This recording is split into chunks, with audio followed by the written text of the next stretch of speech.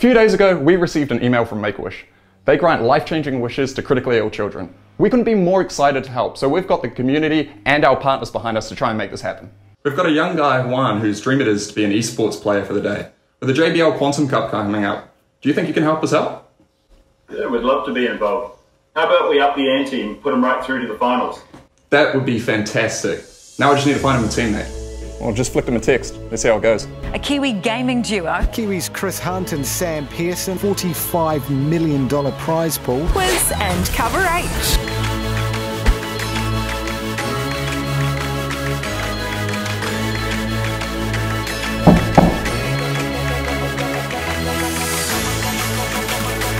Well, I guess there's only one more thing for it then. Yeah, of course.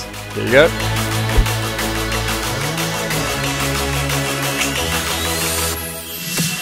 What advice do you have for Juan? The first one is obviously to have fun. That's why we all play games in the first place, and be confident and just to do your best. Alright, so Juan's up in Whangarei. We've got to go for a bit of a road trip to see him and surprise him. Let's go.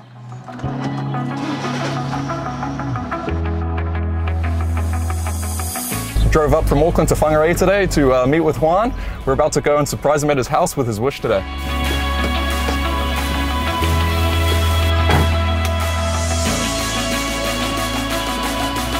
Tell me a little bit about how you got into gaming.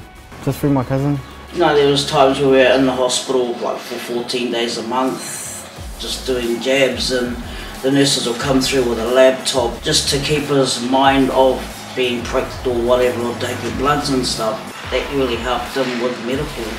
It's just about having fun and clapping people, getting wins in that, and dancing on people as well. He's come he really loves it, eh? Then he got his wish just through playing the games and stuff. And you know, that's really blown me away. I've got a lot of really respect and thanks to Make-A-Wish for making his wish come true. I see you've had a few practice games with Twiz. How do they go? They went good. Came me to win, 2 wins. He got 15 kills and I only had 3. Just having fun on the game. Well, a fabulous Make-A-Wish Foundation video and of course opportunity has been presented. Twiz comes on for a bit of a chat. Twiz, firstly, I just have to ask, what's the story behind the Make-A-Wish here today?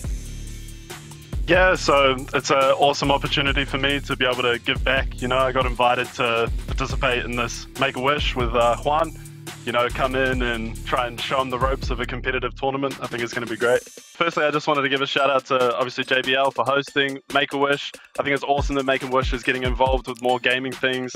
You know, that's a global thing that I'm sure there's tons of kids that want to get involved with. I think that's awesome. Thanks for coming on, having a bit of a chat with us today, Twiz. Best of luck for today's matches, and hopefully Juan has a nice day playing and competing. It's nice, as Twiz said, Minnie, to be able to see not only Make-A-Wish is, you know, getting involved with gaming, but to help provide these kind of opportunities. Yeah, it really is. It's great to see, you know, so many opportunities being given by Make-A-Wish, and, you know, to play on the big stage is going to be a great opportunity for Juan and Twiz to get back into the game, of course, as well, which, you know, we don't see that too often, I feel like. We don't see many, you know, ex-pros coming back to the game, and it'll be interesting to see how he fares up. It's going to be, you know, a little bit of an interesting balance. Match 2 on the other side. Minnie, Timmy, take it away, fellas. Look at this. Juan and Twiz. Juan not taking too much damage, but Twiz absolutely getting beamed up there, but they are above. They're not going to go down to Surge. It's looking good. Twiz and Juan do survive the Storm Surge as Zone pulls top right. Only one team currently in Zone. Might have just been gifted high ground, Mini.